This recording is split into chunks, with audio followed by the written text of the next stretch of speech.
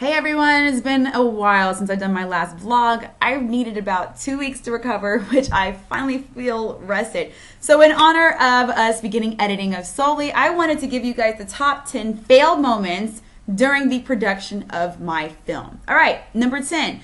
On the very first day, I gave the wrong address. I'm number dyslexic, so I mixed up the numbers, but they ended up figuring it out. Number 9, on the last day of shooting, I left one of my outfits at home. It had been a crazy, hectic experience and just somehow left one of my key outfits at home. Number 8, I hired 20 extras for the first day. It was a clinic scene. Only 6 showed up, 5 of whom were my friends. Thank you, friends. What would I do without you? You suck, extras.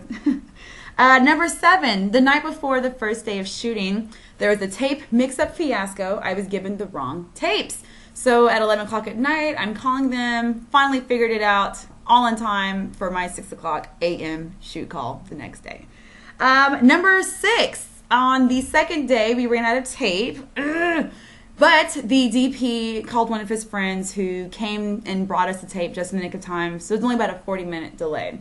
Number 5, failed moment of the production of Solely. The production designer that same day had a breakdown and quit. So that night at 11 o'clock, after this really intense emotional day, my friend Lindsay and I were wallpapering an entire bedroom and bathroom and set decorating all before I had to be on set at 7 o'clock that next day. 45 minutes of sleep does a body good. So that same morning that I had to be on set for, Google Maps gave everyone the wrong address. They gave them the address to Carson instead of the address to downtown Los Angeles. So there is a delay, an hour delay in shooting because the group and electric truck didn't get there till an hour later.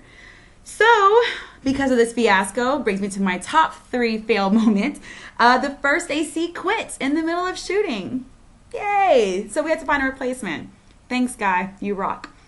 Way to be a team player. Whatever. Anyways, so that same day, which was the third day of shooting, excuse me, the cops were threatened to be called by the production designer, who quit, mind you, because we were supposedly holding her stuff hostage. And number 1 top failed moment, someone dropped the camera. Someone dropped over $300,000 worth of equipment that I'm responsible for. So thank you.